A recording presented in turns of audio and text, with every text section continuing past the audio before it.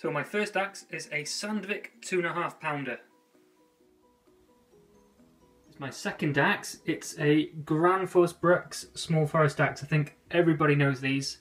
Absolutely fantastic. So next on the list we have a Granfus Bruks Wildlife Hatchet. A USA Man Edge Tool Company True American.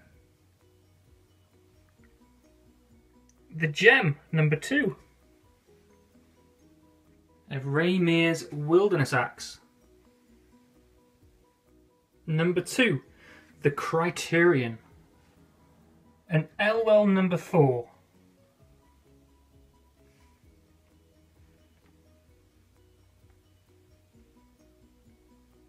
Next up here we've got a Granfus Bruks double bit felling axe. We have a Granfus Bruks Swedish forest axe.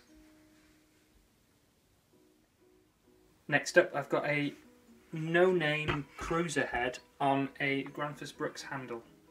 Here's a Plum 3.5 pound double bit swamper.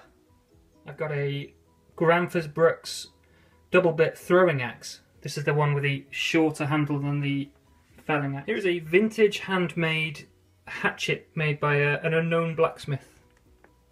Next up I've got a Granfus Bruks hewing axe with a right-handed bevel. This is definitely one of my favourite axes. It's a Man Edge Tool Company made in Lewistown, Pennsylvania. It is a fire axe. I restored the head, rehandled it. This came from a firehouse in Chicago. Next here we have a Granfus Bruks small carving axe with a right hand bevel.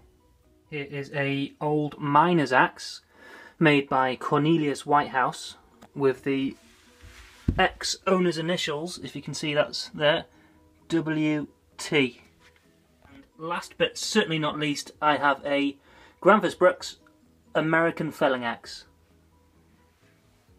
Okay, Axe Junkies, that was my collection.